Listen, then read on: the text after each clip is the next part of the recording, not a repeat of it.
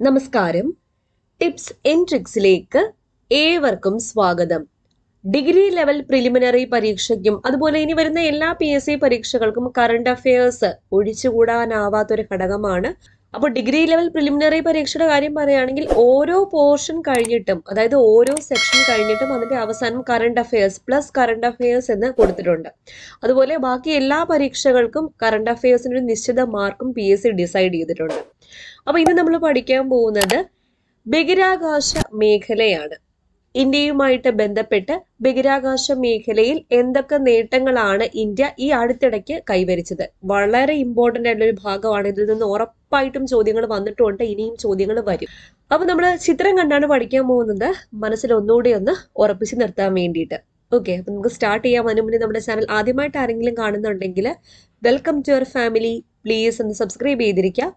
Videos ഒക്കെ ഇഷ്ടമാവുകയാണെങ്കിൽ ആ ലൈക്ക് ബട്ടൺ കൂടി ഒന്ന് ക്ലിക്ക് ചെയ്യാൻ മറക്കരുത്. പിന്നെ നമ്മുടെ എല്ലാ അപ്ഡേറ്റുകളും ടെലഗ്രാം ചാനൽ വഴിയാണ് കൊടുക്കുന്നത്. അപ്പോൾ ടെലഗ്രാം ചാനൽ ജോയിൻ ചെയ്യാത്തവർ ആരെങ്കിലും ഉണ്ടെങ്കിൽ ഫസ്റ്റ് കമന്റ് ആയിട്ട് അതിന്റെ ലിങ്ക് ഞാൻ പിൻ ചെയ്ത് വെച്ചിട്ടുണ്ട്. പിന്നെ നിങ്ങൾക്ക് PSC ആയിട്ട് ബന്ധപ്പെട്ട എന്തെങ്കിലും സംശയം എന്നോട് ഡയറക്റ്റ് ആയിട്ട് ചോദിക്കാനുണ്ടെങ്കിൽ ഇൻസ്റ്റാഗ്രാം പേജ് വഴി ചോദിക്കാവുന്നതാണ്. അപ്പോൾ ഇൻസ്റ്റാഗ്രാം കൂടി ഒന്ന് ഫോളോ ചെയ്തേക്കാം. ലിങ്ക് ഡിസ്ക്രിപ്ഷൻ ബോക്സിൽ ഉണ്ടായിരിക്കും. അപ്പോൾ നമുക്ക് ക്ലാസ്സിലേക്ക് കടക്കാം.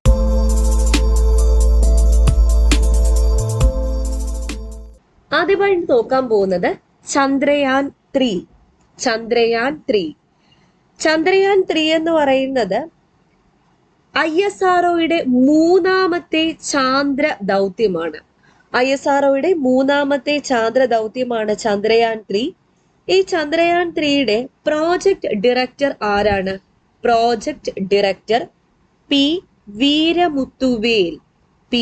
വീരമുത്തുവേലാണ് ചന്ദ്രയാൻ 3യുടെ പ്രോജക്ട് ഡയറക്ടർ. ചന്ദ്രയാൻ 3യുടെ വിക്ഷേപണ വാഹനം GSLV മാർക്ക്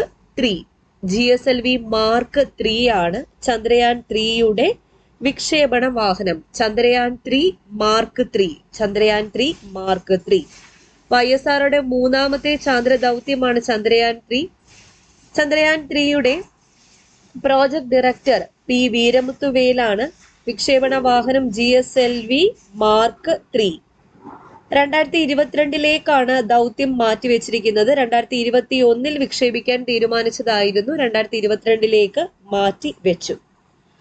ആസാദി കാ അമൃത് മഹോത്സവ് ആഘോഷങ്ങളുടെ ഭാഗമായി ഇന്ത്യ വിക്ഷേപിച്ച 75 ഉപഗ്രഹങ്ങൾ പ്രദർശിപ്പിക്കുന്ന ISROയുടെ സൈറ്റിൽ പോസ്റ്റ് ചെയ്ത സ്പേസ് ഓൺ വീൽസ് എന്ന ഡോക്യുമെന്ററിയുടെ ഭാഗമായിട്ട് ചാന്ദ്ര ദൗത്യ ചിത്രങ്ങൾ പുറത്തുവിട്ടിരുന്നു. അപ്പോൾ ആസാദി കാ അമൃത് മഹോത്സവ്, ഇന്ത്യൻ സ്വാതന്ത്ര്യത്തിന്റെ 75ാം വാർഷികം ആഘോഷിക്കുന്ന ഈ വേളയിൽ ഇന്ത്യ വിക്ഷേപിച്ച 75 ഉപഗ്രഹങ്ങൾ പ്രദർശിപ്പിക്കുന്ന ISROയുടെ സൈറ്റിൽ പോസ്റ്റ് ചെയ്ത സ്പേസ് ഓൺ വീൽസ് എന്ന ഡോക്യുമെന്ററിയുടെ സ്പേസ് ഓൺ വീൽസ് എന്ന ഡോക്യുമെന്ററിയുടെ ഭാഗമായി ചാന്ദ്ര ദൗത്യ ചിത്രങ്ങൾ പുറത്തുവിട്ടിരുന്നു. അപ്പൊ ഈ സ്പേസ് ഓൺ വീൽസ് എന്ന് പറയുന്നത് ഇന്ത്യയുടെ മൂന്നാം ചാന്ദ്ര ദൗത്യത്തിന്റെ, അതായത് ചന്ദ്രയാൻ 3യുടെ ആദ്യ ചിത്രങ്ങൾ പുറത്തുവിട്ട ISROയുടെ ഡോക്യുമെന്ററി ഏതാണ് എന്ന് ചോദിച്ചാൽ സ്പേസ് ഓൺ വീൽസ് ആണ് ഇന്ത്യയുടെ ചന്ദ്രയാൻ 3യുടെ ആദ്യ ചിത്രങ്ങൾ പുറത്തുവിട്ട ISROയുടെ ഡോക്യുമെന്ററി. അപ്പോൾ ചന്ദ്രയാൻ 2നെയും കൂടെ പറ്റി കുറച്ച് കാര്യങ്ങൾ പറയാം. ചന്ദ്രയാൻ 2 എന്ന് പറയുന്നത് ഇന്ത്യയുടെ രണ്ടാമത്തെ അല്ലെങ്കിൽ ISROയുടെ രണ്ടാമത്തെ ചാന്ദ്ര പര്യവേഷണ ദൗത്യമാണ് ചന്ദ്രയാൻ 2. ചന്ദ്രയാൻ 2 വിക്ഷേപിച്ചത് 2019 ജൂലൈ മാസം 22-ാം തീയതിയാണ്. 2019 ജൂലൈ മാസം 22-ാം തീയതിയാണ് ചന്ദ്രയാൻ 2 വിക്ഷേപിച്ചത്. ചന്ദ്രയാൻ 2ന്റെ വിക്ഷേപണ വാഹനം ഏതായിരുന്നു? GSLV mark 3 M1. GSLV mark 3 M1 ആയിരുന്നു ചന്ദ്രയാൻ 2ന്റെ വിക്ഷേപണ വാഹനം. GSLV mark 3 M1. ചന്ദ്രയാൻ 3 ആണെങ്കിൽ GSLV mark 3. Chandrayaan 2 വിക്ഷേപിച്ചത് GSLV mark 3 M1 ആണ്. ഈ ചന്ദ്രയാൻ 2ന്റെ പ്രോജക്ട് ഡയറക്ടർ ആരായിരുന്നു? ചന്ദ്രയാൻ 2ന്റെ പ്രോജക്ട് ഡയറക്ടർ മുത്തയ്യ വനിത. ചന്ദ്രയാൻ 3യുടേതോ P. വീരമുത്തുവേൽ. ചന്ദ്രയാൻ 2ന്റേത് മുത്തയ്യ വനിത. ഈ ചിത്രത്തിൽ കാണുന്നതാണ് ചന്ദ്രയാൻ 2. ഇനി ചന്ദ്രയാൻ 2വിന്റെ മിഷൻ ഡയറക്ടർ ആരായിരുന്നു എന്ന് ചോദിച്ചാൽ ഋതു കരിദാൽ ശ്രീവാസ്തവ ആയിരുന്നു ചന്ദ്രയാൻ 2വിന്റെ മിഷൻ ഡയറക്ടർ. ഈ ചന്ദ്രയാൻ 2 വിക്ഷേപിക്കുന്ന സമയത്ത് ISROയുടെ ചെയർമാൻ കെ ശിവനായിരുന്നു ചന്ദ്രയാൻ 2 വിക്ഷേപിക്കുന്ന സമയത്ത് ISROയുടെ ചെയർമാൻ. ഇനി ചന്ദ്രന്റെ ദക്ഷിണ ധ്രുവത്തിൽ ഇറങ്ങാനിരുന്ന ചന്ദ്രയാൻ 2വിന്റെ ലാൻഡറിന്റെ പേരാണ് വിക്രം. ലാൻഡറിന്റെ പേര് എന്താണ്? വിക്രം എന്നാണ്. അപ്പൊ ചന്ദ്രന്റെ ദക്ഷിണ ധ്രുവത്തിലാണ് ചന്ദ്രയാൻ 2വിന്റെ ലാൻഡർ ഇറങ്ങാനിരുന്നത്. അതുപോലെ ചന്ദ്രോപരിതലത്തിൽ പര്യവേഷണം നടത്തുന്ന ചന്ദ്രയാൻ 2വിന്റെ റോവർ അറിയപ്പെടുന്ന റോവറിന്റെ പേരെന്താ? പ്രഗ്യാൻ എന്നതാണ് റോവറിന്റെ പേര്. ഈ ചന്ദ്രയാൻ 2വിന്റെ ആകെ ചെലവ് 978 കോടി രൂപ. 978 കോടി രൂപയായിരുന്നു ചന്ദ്രയാൻ 2വിന്റെ ആകെ ചെലവ്. എവിടെ നിന്നാ വിക്ഷേപിച്ചത്? ശ്രീഹരിക്കോട്ടയിലെ സതീഷ് ധവാൻ സ്പേസ് സെന്ററിൽ നിന്നുമാണ് ചന്ദ്രയാൻ 2 വിക്ഷേപിച്ചത്. ശ്രീഹരിക്കോട്ടയിലെ Satheesh Dhawan space centre. അപ്പൊ ചന്ദ്രയാൻ 2വിനെ പറ്റി എന്തൊക്കെ പഠിക്കാനുണ്ട്? ഇന്ത്യയുടെ രണ്ടാമത്തെ ചാന്ദ്ര പര്യവേഷണ ദൗത്യമാണ് ചന്ദ്രയാൻ 2. ചന്ദ്രയാൻ 2 വിക്ഷേപിച്ചത് 2019 ജൂലൈ മാസം 22-ാം തീയതി GSLV Mark 3 M1 എന്ന വിക്ഷേപണ വാഹനത്തിലാണ് വിക്ഷേപിച്ചത്. പ്രോജക്ട് ഡയറക്ടറിന്റെ പേര് മുത്തയ്യ വനിത, മിഷൻ ഡയറക്ടറിന്റെ പേര് ഋതു കരിദാൽ ശ്രീവാസ്തവ. ആ സമയത്തെ ISROയുടെ ചെയർമാൻ ആയിരുന്നത് കെ ശിവൻ. ചന്ദ്രനെ ദക്ഷിണ ധ്രുവത്തിൽ ഇറങ്ങാനിരുന്ന ചന്ദ്രയാൻ 2വിന്റെ ലാൻഡർ അറിയപ്പെടുന്നത് വിക്രം എന്ന പേരിലും റോവർ അറിയപ്പെടുന്നത് പ്രഗ്യാൻ എന്ന പേരിലുമാണ്. 978 കോടി രൂപയാണ് ചന്ദ്രയാൻ 2വിന് വേണ്ടി ആകെ ചെലവായ തുക. ഓക്കെ, അപ്പൊ ഇത്രയാണ് ചന്ദ്രയാൻ 2വിനെയും 3യെയും പറ്റി പറയാനുള്ളത്. ഇനി PSC ഈ ഇടയ്ക്ക് ഒരുപാട് തവണ റിപ്പീറ്റ് ചെയ്ത ഒരു ഉപഗ്രഹമാണ് EOS 04. അപ്പൊ EOS 04ന്റെ മറ്റൊരു പേര് റിസാറ്റ് 1A. ഒരു പരീക്ഷയ്ക്ക് ഇത് രണ്ടും ഓപ്ഷനിൽ തന്നിട്ടുണ്ടായിരുന്നു, റിസാറ്റ് 1Aയും EOS 04ഉം. അപ്പൊ റിസാറ്റ് 1A അല്ലെങ്കിൽ EOS 04 എന്ന് പറയുന്നത് കോവിഡിന് ശേഷമുള്ള ഇന്ത്യയുടെ ആദ്യത്തെ ഉപഗ്രഹ വിക്ഷേപണമാണ്. EOS 04 അല്ലെങ്കിൽ റിസാറ്റ് 1A. അതായത് 2022 ISROയുടെ ആദ്യ വിക്ഷേപണമാണ്. വിക്ഷേപിച്ച തീയതി 2022 ഫെബ്രുവരി മാസം 14-ാം തീയതി. 2022 ഫെബ്രുവരി മാസം 14-ാം തീയതിയാണ് ഏത് വിക്ഷേപിച്ചത്? റിസാറ്റ് 1A വിക്ഷേപിച്ചത്. റിസാറ്റ് 1Aയുടെ മറ്റൊരു പേരാണ് EOS 04. വിക്ഷേപിച്ച വാഹനം PSLV C-52 എന്ന വാഹനത്തിലാണ് വിക്ഷേപിച്ചത്. PSLV C-52. ഇത് എന്തിനു വേണ്ടിയിട്ടാ? കൃഷി, അതുപോലെ തോട്ടം, പിന്നെ മണ്ണിന്റെ ഈർപ്പം, ജലശാസ്ത്രം, അതുപോലെ വനം മുതലായവയ്ക്ക് വേണ്ടി ഏത് കാലാവസ്ഥയിലും ഭൂമിയിലെ ഉയർന്ന നിലവാരമുള്ള ചിത്രങ്ങൾ എടുക്കുന്ന radar imaging satellite. റിസാറ്റിന്റെ full form ആണ് എന്ത്? റഡാർ ഇമേജിംഗ് ഉപഗ്രഹമാണ് ഏത്? EOS 04. അപ്പൊ ഏത് കാലാവസ്ഥയിൽ വേണമെങ്കിലും ഭൂമിയിലെ ഉയർന്ന നിലവാരമുള്ള ഹൈ ക്വാളിറ്റി ഉള്ള പിക്ചേഴ്സ് എടുക്കാൻ കഴിവുള്ള ഉപഗ്രഹമാണ് ഏത്? റിസാറ്റ്, റഡാർ ഇമേജിംഗ് ഉപഗ്രഹം. ഇത് വിക്ഷേപിച്ചത് ശ്രീഹരിക്കോട്ടയിലെ സതീഷ് ധവാൻ സ്പേസ് സെന്ററിൽ നിന്നുമാണ്. ഇവിടെ നിന്ന് വിക്ഷേപിക്കുന്ന 80-ാമത്തെ ഉപഗ്രഹമാണ് ഏത്? EOS 04, 80-ാമത്തെ ഉപഗ്രഹം. അപ്പോ 2022 ISROയുടെ ആദ്യത്തെ വിക്ഷേപണമായിരുന്നു EOS 04. EOS 04ന്റെ മറ്റൊരു പേരാണ് റിസാറ്റ് 1A. EOS 04 വിക്ഷേപിച്ച വർഷം 2022 ഫെബ്രുവരി മാസം 14-ാം തീയതി. കോവിഡിന് ശേഷമുള്ള ഇന്ത്യയുടെ ആദ്യത്തെ ഉപഗ്രഹ വിക്ഷേപണമായിരുന്നു EOS 04. വിക്ഷേപിച്ച വാഹനം PSLV C-52 ആണ്.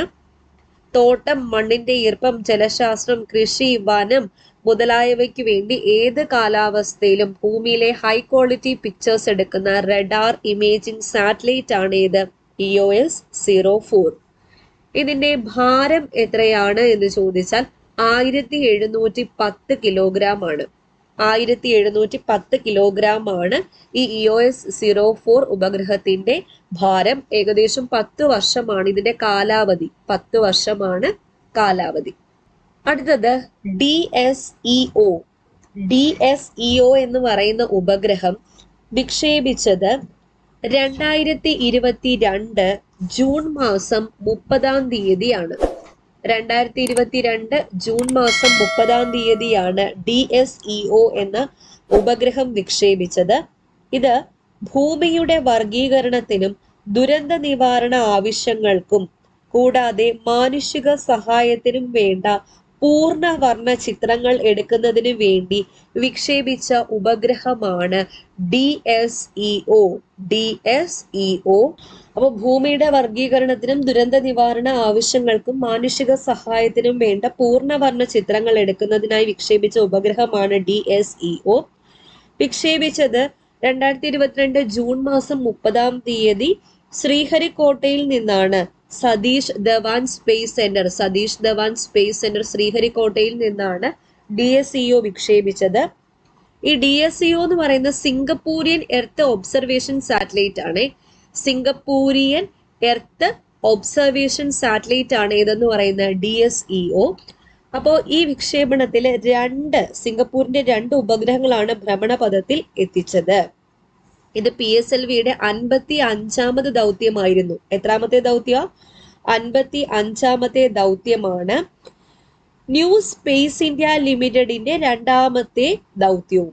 ന്യൂ സ്പേസ് ഇന്ത്യ ലിമിറ്റഡിന്റെ എത്രാമത്തെ ദൗത്യമാണ്? 2ാമത്തെ ദൗത്യമാണ്. വിക്ഷേപിച്ച വാഹനം PSLV C-53 എന്ന വാഹനത്തിലാണ് വിക്ഷേപിച്ചത്. PSLVയുടെ 55-ാമത്തെ ദൗത്യമായിരുന്നു ഈ DSEOന്റെ വിക്ഷേപണം.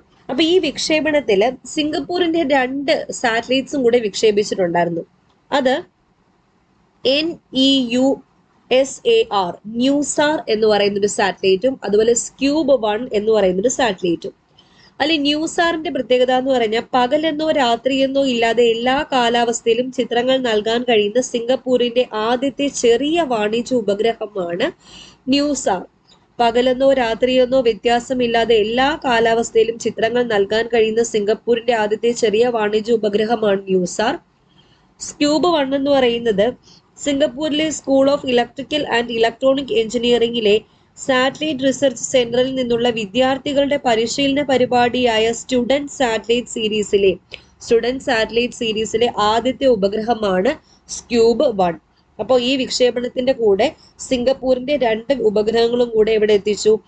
ഭ്രമണപഥത്തിൽ എത്തിച്ചു. വിക്ഷേപിച്ചത് എവിടെ നിന്നാ? ശ്രീഹരിക്കോട്ടയിലെ സതീഷ് ധവാൻ സ്പേസ് സെന്ററിൽ നിന്നാണ് വിക്ഷേപിച്ചത്. NSIL ന്യൂ സ്പേസ് ഇന്ത്യ ലിമിറ്റഡിന്റെ 2ാമത്തെ സമ്പൂർണ്ണ വാണിജ്യ ദൗത്യമായിരുന്നു ഈ PSLV C-53 എന്ന് പറയുന്നത്. PSLVയുടെ 55-ാമത്തെ ദൗത്യം വിക്ഷേപിച്ചത് 2022 ജൂൺ മാസം 30. എന്തിനു വേണ്ടിയിട്ടാണ് വിക്ഷേപിച്ചത്? ഭൂമിയുടെ വർഗീകരണത്തിനും ദുരന്ത നിവാരണ ആവശ്യങ്ങൾക്കും മാനുഷിക സഹായത്തിനും വേണ്ട പൂർണ്ണവർണ്ണ ചിത്രങ്ങൾ എടുക്കുന്ന സാറ്റലൈറ്റ് ആണ് DSEO. അടുത്ത സാറ്റലൈറ്റ് വളരെ ഇമ്പോർട്ടൻ്റ് ആണ്. ആമസോണിയ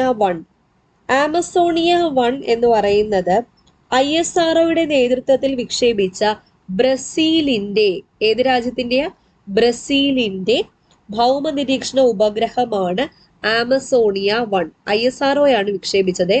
അപ്പൊ ISROയുടെ നേതൃത്വത്തിൽ വിക്ഷേപിച്ച ബ്രസീലിന്റെ ഭൗമ നിരീക്ഷണ ഉപഗ്രഹമാണ് ആമസോണിയ 1. വിക്ഷേപിച്ചത് 2021 ഫെബ്രുവരി മാസം 28-ാം തീയതി. 2021 ഫെബ്രുവരി മാസം 28-ാം തീയതിയാണ് വിക്ഷേപിച്ചത്. ശ്രീഹരിക്കോട്ടയിലെ സതീഷ് ധവാൻ സ്പേസ് സെന്ററിൽ നിന്നുമാണ്. വിക്ഷേപിച്ച വാഹനം PSLV C-51. വിക്ഷേപിച്ച വാഹനം ഏതാ? PSLV C-51. PSLVയുടെ 53-ാമത്തെ ദൗത്യമായിരുന്നു. 55-ാമത്തെ ദൗത്യം ഏതാ? DSEO. 53-ാമത്തെ ദൗത്യം ഏതാണ്? PSLV C-51. ഇതായിരുന്നു 2021-ലെ ISROയുടെ ആദ്യത്തെ ദൗത്യം. 2022 ആദ്യത്തെ ദൗത്യം EOS-04 ആണെന്ന് പറഞ്ഞു. 2021 ISROയുടെ ആദ്യത്തെ ദൗത്യമായിരുന്നു ഏത്? ഈ PSLV-C51 എന്ന് പറയുന്നത്. അപ്പൊ ആമസോണിയ 1 എന്ന ഉപഗ്രഹത്തിന്റെ പ്രധാന ലക്ഷ്യം എന്താണ്? ആമസോൺ കാടുകളിലെ വനനശീകരണം കണ്ടുപിടിക്കൽ. ആമസോൺ കാടുകളിലെ വനനശീകരണം കണ്ടുപിടിക്കലാണ് ആമസോണിയ 1ന്റെ പ്രധാനപ്പെട്ട ദൗത്യം. അപ്പോ പ്രധാനമന്ത്രി നരേന്ദ്രമോദിയുടെ ചിത്രം കൂടാതെ ഭഗവത്ഗീതയുടെ ഇലക്ട്രോണിക് പതിപ്പ്, നരേന്ദ്രമോദിയുടെ ചിത്രം, പിന്നെ ഭഗവത്ഗീതയുടെ ഇലക്ട്രോണിക് പതിപ്പ്, 25,000 ഇന്ത്യൻ പൗരന്മാരുടെ പേരുകൾ എന്നിവ ഈ ദൗത്യത്തിന്റെ ഭാഗമായിട്ട് ബഹിരാകാശത്തേക്ക് അയച്ചിട്ടുണ്ടായിരുന്നു. അപ്പൊ പ്രധാനമന്ത്രി നരേന്ദ്രമോദിയുടെ ചിത്രം, ഭഗവത്ഗീതയുടെ ഇലക്ട്രോണിക് പതിപ്പ് കൂടാതെ 25,000 ഇന്ത്യൻ പൗരന്മാരുടെ പേരുകൾ എന്നിവയും ഈ ദൗത്യത്തിന്റെ ഭാഗമായിട്ട് എങ്ങോട്ടേക്ക് അയച്ചിട്ടുണ്ടായിരുന്നു? ബഹിരാകാശത്തേക്ക് അയച്ചിട്ടുണ്ടായിരുന്നു. നമ്മൾ നേരത്തെ NSIയുടെ കാര്യം പറഞ്ഞില്ലേ, ന്യൂ സ്പേസ് ഇന്ത്യ ലിമിറ്റഡ്. ഈ ന്യൂ സ്പേസ് ഇന്ത്യ ലിമിറ്റഡ് എന്ന് പറഞ്ഞാൽ എന്തുവാണ്? ഇന്ത്യയുടെ പുതിയ വാണിജ്യ വിഭാഗമാണ് ന്യൂ സ്പേസ് ഇന്ത്യ ലിമിറ്റഡ്. ഇന്ത്യയുടെ പുതിയ വാണിജ്യ വിഭാഗമാണ് ന്യൂ സ്പേസ് ഇന്ത്യ ലിമിറ്റഡ്. ഈ ന്യൂ സ്പേസ് ഇന്ത്യ ലിമിറ്റഡിന്റെ ആദ്യ സമ്പൂർണ്ണ വാണിജ്യ വിക്ഷേപമാണ് ഏത്? ആമസോണിയ 1. രണ്ടാമത്തേതാണ് DSEO, ആദ്യത്തേതാണ് ഏത്? ആമസോണിയ 1. അപ്പോ ഇതിന്റെ ഒരു ഭാഗമായിട്ട് പണം വാങ്ങി ഉപഗ്രഹങ്ങൾ വിക്ഷേപിക്കുന്ന ബഹിരാകാശ ഗവേഷണ ഏജൻസികളുടെ ഗണത്തിലേക്ക് ISROയും എത്തിച്ചേർന്നു. അങ്ങനെയാണ് രണ്ടാമത്തെ വിക്ഷേപമായിട്ട് DSEO NSILന്റെ രണ്ടാമത്തെ ദൗത്യം കൂടെയാണ് അത് ഇന്ത്യ വിക്ഷേപിച്ചത്. ഈ ആമസോണിയ 1ന്റെ കൂട്ടത്തിലെ സ്പേസ് കിഡ്സ് ഇന്ത്യയുടെ സതീഷ് ധവാൻ സാറ്റ്, അതായത് SD-SAT, സ്പേസ് കിഡ്സ് ഇന്ത്യയുടെ SD-SATും വിജയകരമായിട്ട് ഭ്രമണപഥത്തിൽ എത്തിച്ചിരുന്നു. ഏത് വാഹനം വഴി? PSLV-C51 വഴി. PSLV-C51. ആമസോണിയ 1 എന്ന് പറയുന്ന ബ്രസീലിന്റെ ഭൗമ നിരീക്ഷണ ഉപഗ്രഹമാണ്. ഭൗമ നിരീക്ഷണം, ജിയോ സ്റ്റേഷനറിയാണ്. ഭൗമ നിരീക്ഷണ ഉപഗ്രഹമാണ് ആമസോണിയ 1. ISROയുടെ 2021 ആദ്യത്തെ ദൗത്യമാണ്. വിക്ഷേപിച്ച തീയതി 2021 ഫെബ്രുവരി മാസം 28. വിക്ഷേപണ വാഹനം PSLV-C51, PSLVയുടെ 53ാമത്തെ ദൗത്യം. അപ്പൊ ഇതിന്റെ കൂടെ നരേന്ദ്രമോദിയുടെ ചിത്രം, ഭഗവത്ഗീതയുടെ ഇലക്ട്രോണിക് പതിപ്പ്, 25,000 ഇന്ത്യൻ പൗരന്മാരുടെ പേരുകളും ബഹിരാകാശത്തേക്ക് എത്തിച്ചിട്ടുണ്ടായിരുന്നു. NSIL, അതായത് ന്യൂ സ്പേസ് ഇന്ത്യ ലിമിറ്റഡ് എന്ന് പറയുന്ന ISROയുടെ പുതിയ വാണിജ്യ വിഭാഗമാണ്. ഇതിന്റെ സമ്പൂർണ്ണ വാണിജ്യ വിക്ഷേപമാണ് ഏത്? ആദ്യത്തെ വിക്ഷേപമാണ് ആമസോണിയ 1. അടുത്ത വളരെ ഇമ്പോർട്ടന്റ് ആയിട്ടുള്ളൊരു ദൗത്യമാണ് ആദിത്യ L1. ആദിത്യൻ എന്ന് പറയുമ്പോൾ തന്നെ സൂര്യനാണ്. അപ്പോൾ സൂര്യനെ അടുത്തറിയാനും വിവരങ്ങൾ ശേഖരിക്കാനുമുള്ള ഇന്ത്യയുടെ ആദ്യത്തെ സൗര ദൗത്യമാണ്. ചാന്ദ്രദൗത്യം പോലെ സൗരദൗത്യം, ഇന്ത്യയുടെ ഫസ്റ്റ് സൗരദൗത്യമാണ് ഏത്? ആദിത്യ L1. അപ്പൊ ഈ ആദിത്യ L1, ഈ L1ന്റെ പ്രത്യേകത എന്താണ്? സൂര്യനെ മുഴുവൻ സമയവും തടസ്സങ്ങളില്ലാതെ കാണാൻ കഴിയുന്നു. സൂര്യനെ എല്ലാ സമയവും മുഴുവൻ സമയവും തടസ്സങ്ങളില്ലാതെ കാണാൻ കഴിയുന്നു എന്നുള്ളതാണ് L1ന്റെ പ്രത്യേകത.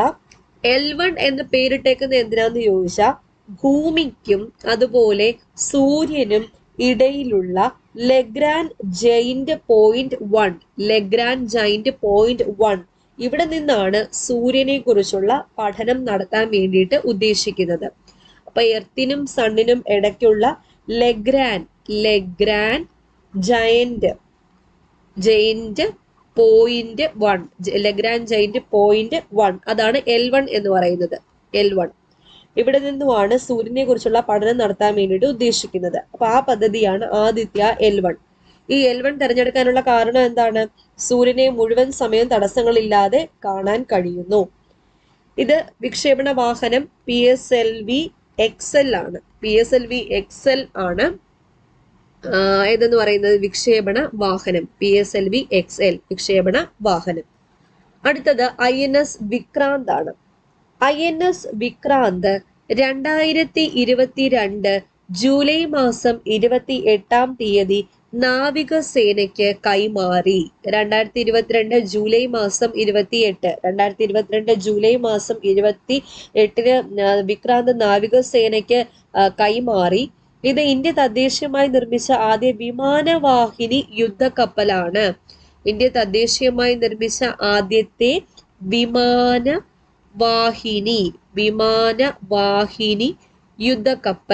യുദ്ധക്കപ്പലാണ് ഇത് INS വിക്രാന്ത്. 2022 ജൂലൈ മാസം 28 ഇന്ത്യൻ ഇത് ആർക്ക് കൈമാറിയത്? നാവികസേനയ്ക്ക് കൈമാറിയത്. 1971 ഇന്ത്യ പാക് യുദ്ധം നടന്നിട്ടുണ്ടായിരുന്നു. അപ്പോൾ ഈ ഇന്ത്യ പാക് യുദ്ധത്തിൽ നിർണായക പങ്കുവഹിച്ച രാജ്യത്തിന്റെ ആദ്യ വിമാനവാഹിനി കപ്പലിന്റെ പേരാണ് INS വിക്രാന്ത്. അതിന്റെ പേര് തന്നെയാണ് ഇതിനും ഇട്ടുകൊടുത്തേക്കുന്നത്. അതിന്റെ ഓർമ്മയ്ക്കായിട്ട് ഇട്ടുകൊടുത്തേക്കുന്നത്.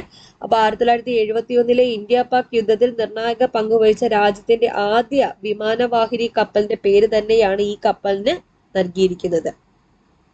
അപ്പൊ സ്വാതന്ത്ര്യത്തിന്റെ 75-ാം വാർഷികം, ആസാദി കാ അമൃത് മഹോത്സവ് വാർഷികാഘോഷത്തോടനുബന്ധിച്ച് പ്രധാനമന്ത്രി നരേന്ദ്രമോദിയാണ് കപ്പൽ രാജ്യത്തിന് സമർപ്പിച്ചത്. റഷ്യൻ സാങ്കേതിക വിദ്യയുടെ സഹായത്തോടെ നിർമ്മിച്ച കപ്പലിന്റെ IPMS എന്ന് വെച്ചാൽ എന്താണ്? ഇന്റഗ്രേറ്റഡ് പ്ലാറ്റ്ഫോം മാനേജ്മെന്റ് സിസ്റ്റം ഒരുക്കിയത് ബാംഗ്ലൂർ കേന്ദ്രമായ ഭാരത് ഹെവി ഇലക്ട്രിക്കൽ ലിമിറ്റഡ് ആണ്. ഇതിന്റെ കപ്പലിന്റെ നിർമ്മിച്ചത്?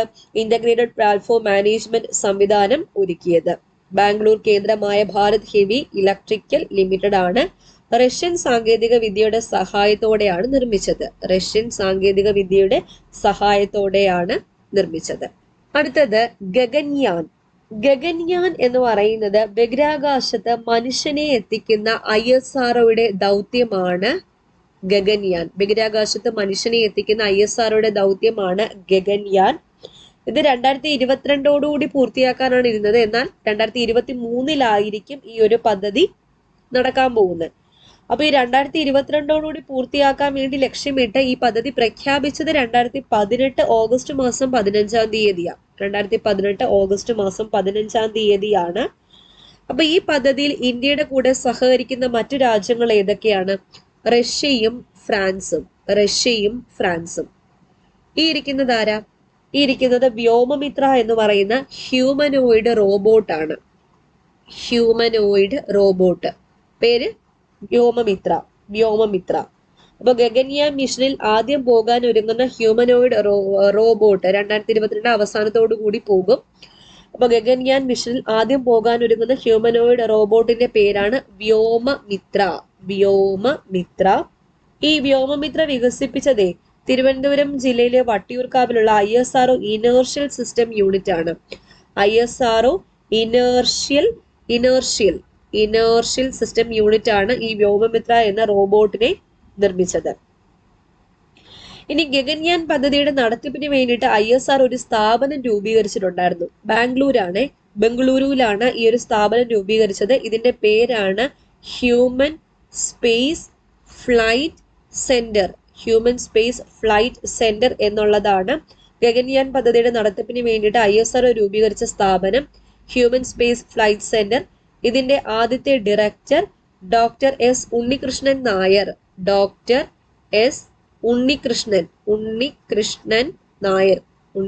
നായരാണ് ആദ്യത്തെ ഡയറക്ടർ. ഹ്യൂമൻ സ്പേസ് ഫ്ലൈറ്റ് സെന്ററിന്റെ ആദ്യത്തെ ഡയറക്ടർ. ഇതെവിടെയാണ്? ബംഗളൂരുവിലാണ് സ്ഥിതി ചെയ്യുന്നത്. HSFC human space flight centre. ഇനി ഗഗൻയാൻ പദ്ധതിക്ക് നേതൃത്വം നൽകുന്ന മലയാളി ശാസ്ത്രജ്ഞയുടെ പേരാണ് VR ലളിതാംബിക എന്ന ശാസ്ത്രജ്ഞ ഗഗൻയാൻ പദ്ധതിക്ക് നേതൃത്വം നൽകുന്ന മലയാളി ശാസ്ത്രജ്ഞയാണ്. ഇനി ഗഗൻയാൻ പദ്ധതിയുടെ പ്രോജക്ട് ഡയറക്ടറായ മലയാളിയുടെ പേരെന്താണ്? R ഹട്ടൻ എന്നതാണ് ഗഗൻയാൻ പദ്ധതിയുടെ പ്രോജക്ട് ഡയറക്ടറായ മലയാളി.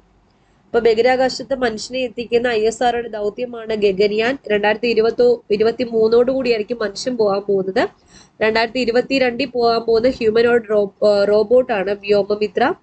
ഈ വ്യോമമിത്ര ഡെവലപ്പ് ചെയ്ത് തിരുവനന്തപുരം ജില്ലയിലെ വട്ടിയൂർക്കാവിലുള്ള ISRO ഇനേർഷ്യൽ സിസ്റ്റം യൂണിറ്റ് ആണ്. ഇനി ഗഗൻയാൻ പദ്ധതിയുടെ നടത്തിപ്പിന് വേണ്ടി ISRO രൂപീകരിച്ച സ്ഥാപനമാണ് HSFC, അതായത് ഹ്യൂമൻ സ്പേസ് ഫ്ലൈറ്റ് സെന്റർ. അത് ബംഗളൂരുവിലാണ് സ്ഥിതി ചെയ്യുന്നത്. ഇനി ഗഗൻയാൻ ദൗത്യത്തിൽ ISROയോട് സഹകരിക്കുന്ന രാജ്യങ്ങൾ റഷ്യയും ഫ്രാൻസും ആണ്. ഗഗൻയാൻ പദ്ധതിക്ക് നേതൃത്വം നൽകുന്ന മലയാളി ശാസ്ത്രജ്ഞയാണ് VR ലളിതാംബിക. ഗഗൻയാൻ പദ്ധതിയുടെ പ്രോജക്ട് ഡയറക്ടറായ മലയാളിയാണ് R ഹട്ടൻ. ഇനി ഈ ഒരു പദ്ധതി പ്രഖ്യാപിച്ചത് 2018 ഓഗസ്റ്റ് മാസം 15 ഇനി 1-2 പോയിന്റ്സ് എക്സ്ട്രാ പറയാനുണ്ട്. ആദ്യത്തേത് ശുക്രയാൻ 1 ചോദിച്ചിട്ടുണ്ടേ, പ്രീവിയസ് ആണ്. ശുക്രയാൻ 1 എന്ന് പറയുന്നത് ശുക്രന്റെ ഉപരിതലത്തെയും അന്തരീക്ഷത്തെയും കുറിച്ച് പഠനം നടത്തുന്നതിന് വേണ്ടിയിട്ട് ഇന്ത്യൻ ബഹിരാകാശ ഗവേഷണ സംഘടനയുടെ ആദ്യത്തെ ദൗത്യമാണ് ഏത്? ശുക്രയാൻ 1. ശുക്രൻ എന്ന് പറയുമ്പോഴത്തേക്കും വീനസ്. അടുത്ത ചോദ്യം, ഇന്ത്യയിൽ ആദ്യമായി ഒരു ഉപഗ്രഹം വിക്ഷേപിക്കാൻ ഒരുങ്ങുന്ന ഗവൺമെന്റ് സ്കൂൾ ഏതാണ്? അത് കർണാടകയിലെ മല്ലേശ്വരത്തുള്ള ഗവൺമെന്റ് ബോയ്സ് ഹൈസ്കൂൾ ആണ്. Government boys high school. ഇത് കന്നഡ നടനായ അന്തരിച്ച പുനീത് രാജ്കുമാറിന്റെ പേരിൽ Puneet Rajkumar students satellite project എന്നാണ് നാമകരണം ചെയ്യപ്പെട്ടിരിക്കുന്നത്. Government boys high school, Malleswaram. ഇതാണ് ഇന്ത്യയിൽ ആദ്യമായി ഒരു ഉപഗ്രഹം വിക്ഷേപിക്കാൻ ഒരുങ്ങുന്ന ഗവൺമെന്റ് സ്കൂള്. ഇനി ചന്ദ്രോപരിതലത്തിൽ ഓർബിറ്റർ പകർത്തിയ ഗർത്തത്തിന് ISROയുടെ ആരുടെ പേരാ നൽകിയിരിക്കുന്നത്? വിക്രം സാരാഭായിയുടെ പേരാണ് നൽകിയിരിക്കുന്നത്. അപ്പോ ചന്ദ്രോപരിതലത്തിൽ ഓർബിറ്റർ പകർത്തിയ ഗർത്തത്തിന് ISRO ആരുടെ പേരാണ് നൽകിയിരിക്കുന്നത്? വിക്രം സാരാഭായിയുടെ പേരാണ് നൽകിയിരിക്കുന്നത്. ഇനി ശ്രീഹരിക്കോട്ടയ്ക്ക് പുറത്ത് ISRO ആദ്യമായി റോക്കറ്റ് നിയന്ത്രണ കേന്ദ്രം ആരംഭിച്ചത് എവിടെയാണ്? തുമ്പയിലാണ്. തിരുവനന്തപുരം ജില്ലയിലെ തുമ്പയിലാണ്. VSSCയിൽ വിക്രം സാരാഭായ് സ്പേസ് സെന്ററിലാണ് ശ്രീഹരിക്കോട്ടയ്ക്ക് പുറത്ത് ISRO ആദ്യമായിട്ട് റോക്കറ്റ് നിയന്ത്രണ കേന്ദ്രം ആരംഭിച്ചത്. ഇനി ISROയുടെ സഹകരണത്തോടെ ഇന്ത്യയിൽ സ്പേസ് ഇന്നവേഷൻ സെന്റർ ISROയുടെ സഹകരണത്തോടെ ഇന്ത്യയിൽ സ്പേസ് ഇന്നവേഷൻ സെന്റർ നിലവിൽ വരുന്നത് ഒഡീഷയിലാണ്. Veer Surendra Sai university of technology university of ടെക്നോളജിയിലാണ് ഏത് സ്പേസ് ഇന്നവേഷൻ സെന്റർ നിലവിൽ വരുന്നത്. ഇനി അടുത്തൊരു ഇമ്പോർട്ടൻ്റ് ആയുള്ള ഫാക്റ്റ് ആണ്. അടുത്തിടെ ISRO വിജയകരമായി ഡീകമ്മീഷൻ ചെയ്ത വിവരവിനിമയ ഉപഗ്രഹത്തിന്റെ പേരാണ് ഇൻസാറ്റ് 4B എന്നത് ഡീകമ്മീഷൻ ചെയ്ത വിവരവിനിമയ ഉപഗ്രഹമാണ് ഇൻസാറ്റ് 4B. ഇനി EOS 04ന്റെ കാര്യം നമ്മൾ പറഞ്ഞില്ലേ, EOS 03 ഉണ്ട്. EOS 03 പരാജയപ്പെട്ട ഒരു ദൗത്യമാണ്. ഇത് എന്തുകൊണ്ട് പരാജയപ്പെട്ടു എന്ന് ചോദിച്ചാൽ ക്രയോജനിക് തകരാറ് മൂലം 2021 ഓഗസ്റ്റിൽ വിക്ഷേപണത്തിൽ പരാജയപ്പെട്ട ഭൗമ നിരീക്ഷണ ഉപഗ്രഹമാണ് റിസാറ്റ് ആണ് ഏത് EOS 03. ഇത് വിക്ഷേപിച്ചത് GSLV F10 എന്ന വിക്ഷേപണ വാഹനത്തിലാണ്. അടുത്തത് ISROയുടെ നാവിക് എന്ന് പറയുന്നത് നാവിഗേഷൻ, നമ്മുടെ GPS-ഉം അതുപോലെ IRNSS-ഉം പോലെ ISROയുടെ നാവിക് സാങ്കേതിക വിദ്യ സ്മാർട്ട് ഫോണുകളിൽ അവതരിപ്പിക്കുന്ന സ്മാർട്ട് ഫോൺ കമ്പനി 2 ദിവസം മുന്നത്തെ ന്യൂസിലുണ്ടായിരുന്നത് ഷവോമിയാണ് ISROയുടെ നാവിക് സാങ്കേതിക വിദ്യ സ്മാർട്ട് ഫോണുകളിൽ അവതരിപ്പിക്കുന്ന സ്മാർട്ട് ഫോൺ കമ്പനി ഏതാണ്? ഷവോമി ആണെന്ന് ഓർക്കുക. ഇനി തുമ്പ Vikram Sarabhai space centre chief controller ആയിട്ട് ചുമതലയേറ്റത് ആരാണ്? സി മനോജ് ആണ് തുമ്പ വിക്രം സാരാഭായ് സ്പേസ് സെന്ററിന്റെ ചീഫ് കൺട്രോളർ ആയിട്ട് ചുമതലയേറ്റത്. ഇനി ISROയുടെ 10ാമത്തെ ചെയർമാൻ ആരാ? ISROയുടെ 10ാമത്തെ ചെയർമാനായിട്ട് നിയമിതനായ മലയാളിയാണ് ഡോക്ടർ S സോമനാഥ് ആണ് ISROയുടെ 10ാമത് ചെയർമാനായി നിയമിതനായ മലയാളി. കൂടാതെ ISROയുടെ 5ാമത്തെ മലയാളി ചെയർമാൻ, ISRO ചെയർമാൻ ആകുന്ന 5ാമത്തെ മലയാളിയാണ് ആര്? Doctor S Somnath. ISROയുടെ 10ാമത്തെ ചെയർമാനായിട്ട് നിയമിതനാകുന്ന വ്യക്തിയുമാണ്. അപ്പൊ നമ്മൾ നേരത്തെ HSFC ഹ്യൂമൻ സ്പേസ് ഫ്ലൈറ്റ് സെന്ററിന്റെ ആദ്യത്തെ ഡയറക്ടർ ആരാന്ന് പറഞ്ഞു? ഉണ്ണികൃഷ്ണൻ നായരാന്ന് പറഞ്ഞു. ഇപ്പോ പുതിയതായിട്ട് വേറൊരാള് നിയമിതനായിട്ടുണ്ട്. അപ്പൊ ഗഗൻയാൻ പദ്ധതിയുടെ നടത്തിപ്പിന് വേണ്ടി ISRO രൂപീകരിച്ച സ്ഥാപനമായ ഹ്യൂമൻ സ്പേസ് ഫ്ലൈറ്റ് സെന്ററിന്റെ പുതിയ ഡയറക്ടർ ആരാണ് എന്ന് ചോദിച്ചാൽ ഉമാ മഹേശ്വരനാണ്. ഉമാ മഹേശ്വരൻ. അപ്പോ ഡോക്ടർ എസ് ഉണ്ണികൃഷ്ണൻ നായർ എങ്ങോട്ട് പോയി? ഇദ്ദേഹം വിക്രം സാരാഭായ് സ്പേസ് സെന്ററിന്റെ പുതിയ മേധാവിയായി തെരഞ്ഞെടുക്കപ്പെട്ടു. വിക്രം സാരാഭായ് സ്പേസ് സെന്ററിന്റെ പുതിയ മേധാവിയാണ് ആര്? Doctor S Unnikrishnan Nair. ഇദ്ദേഹം HSFCയുടെ ആദ്യത്തെ ഡയറക്ടർ ആയിരുന്നു. ഇപ്പോ നിലവിലെ VSSCയുടെ പുതിയ മേധാവിയാണ്. ഇനി തുമ്പ Vikram Sarabhai space centre chief controller ആയിട്ടാണ് ആര് ചുമതലയേറ്റത്? സി മനോജ് ചുമതലയേറ്റത്. ഇനി റിജി ജോൺ ആരാ? കെ റിജി ജോൺ എന്ന് പറയുന്ന കുഫോസിന്റെ വൈസ് ചാൻസലർ ആണ്. കുഫോസ് എന്ന് വെച്ചാൽ Kerala university of fisheries and ocean studies. Kerala university of fisheries and ocean സ്റ്റഡീസിന്റെ vice chancellor ആണ് കെ റിജി ജോൺ. ഇതിവിടെ പറയാനുള്ള കാര്യം സംയുക്ത ഭൗമ നിരീക്ഷണ ഉപഗ്രഹ ദൗത്യത്തിന് വേണ്ടിയിട്ട് നാസയും അതുപോലെ ISROയും ചേർന്നുള്ള റഡാർ വികസന പ്രവർത്തനങ്ങളിൽ പങ്കാളിയാകുന്ന യൂണിവേഴ്സിറ്റിയാണ് കുഫോസ്. അപ്പൊ സംയുക്ത ഭൗമ നിരീക്ഷണ ഉപഗ്രഹ ദൗത്യത്തിനായി നാസയും ISROയും ചേർന്നുള്ള റഡാർ വികസന പ്രവർത്തനങ്ങളിൽ പങ്കാളിയാകുന്ന കേരളത്തിലെ യൂണിവേഴ്സിറ്റി ഏതാണ്? കുഫോസ് ആണ്. Kerala university of fisheries and ocean studies.